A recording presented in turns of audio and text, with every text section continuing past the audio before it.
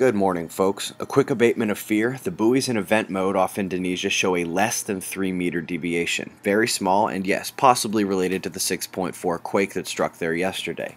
I've said before, 6-pointers probably don't even faze these people anymore, but this one was located on a subduction zone prone to thrust faults, so a baby tsunami isn't wholly unexpected, or much to be afraid of. But 11 minutes later, way more concerning and possibly related way underground was an eruption at Krakatoa. That volcano is not a joke, and all alert levels are elevated.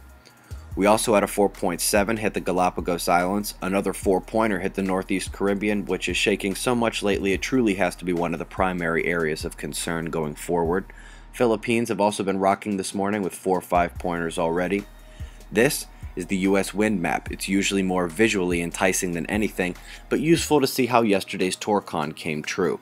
You see this red area on yesterday's Torcon just north of the Gulf and into the Carolinas. Isaac remnants over Indiana were sucking up Gulf moisture and dumping tons of rain the old-fashioned way. No star water here. As we pull up the rain records for yesterday, that was our primary focal area, with Alabama and the Carolinas taking the worst of the downpours. We're also going to have to watch Leslie as she creeps north. A few of the computer models are now showing it going west. And rounding up weather, Malta took unbelievable storms, a month's worth of rain in 2 hours. That could be star water. Eyes up top, folks. I will get to the CME impact and magnetic storm here momentarily.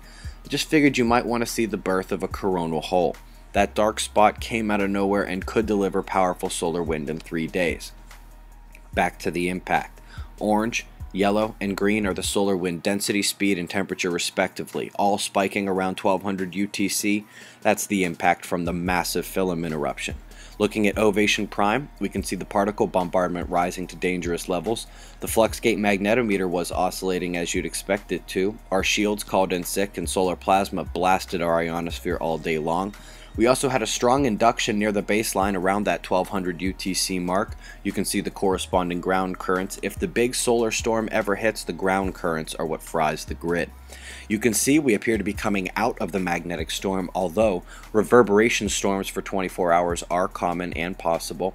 This is important because you can see the solar wind has not yet fully quieted down.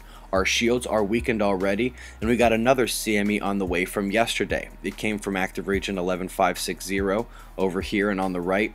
Not at all dangerous as it was yesterday with a weakening central positive umbra, but she's already popped off her CME and is turning around to allow some young guns a shot at the title.